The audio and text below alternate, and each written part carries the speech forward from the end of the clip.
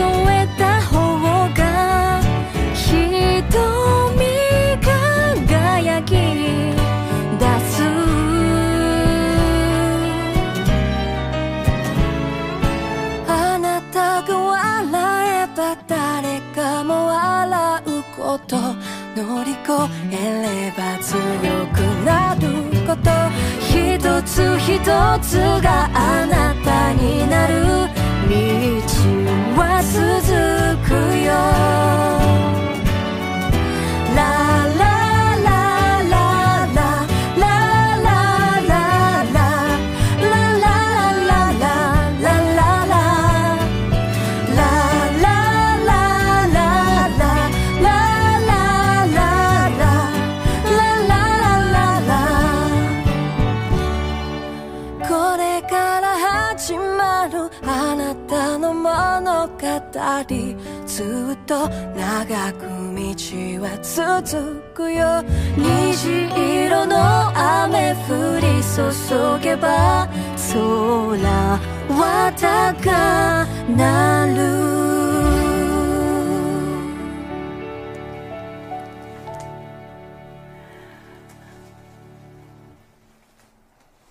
イエイ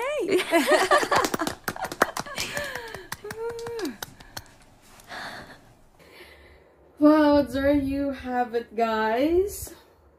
Nijiiro, performed the first take by MAI SHIRAISHI and Ayaka. Wow. What can I say, guys? When you listen to the song, it will brighten your day and put a smile on you. Like, it's giving you a full positive vibes, you know, listening to the song and the harmony. Wow, the harmony. It feels like spring, you know, guys. It feels like spring. The harmony is so beautiful. The rendition is so good.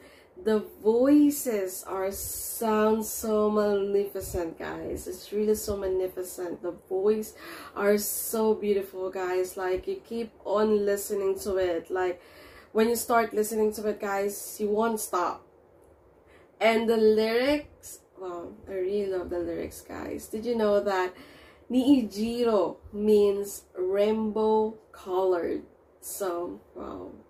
You know, guys, the song is really beautiful. I really enjoyed and I love listening to this song. It's really, you know, giving you such a very positive thoughts and very positive vibes at the same time, guys. Really beautiful, guys.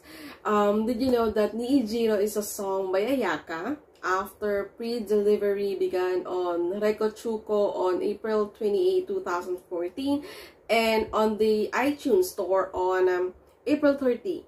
The CD version was released as the 13th single from As Station on June 18. A song written as the theme song for the NHK TV series Hanako and Anne. Regarding the song, Ayaka said, "I wanted to create a song that was close to my heart, so I work hard to express the world view of this work. I would be happy if everyone all over the country could sing along." Wow, I really love that. I really love it. But anyway, guys, hope you enjoyed your reaction video for today, guys, because I really did enjoy it. And if you want to watch a full video, this I'm gonna put the link in the description box below. Hope you checked it. And if you haven't subscribed to my channel, please do like, share, comment, and subscribe. And also, guys, please don't forget to hit the notification bell so you'll be updated to all my videos. Hope you have a wonderful rest of your day, and I'll be seeing you guys later. Don't forget to say much. Thank you so much, guys. Stay safe, everyone. Bye.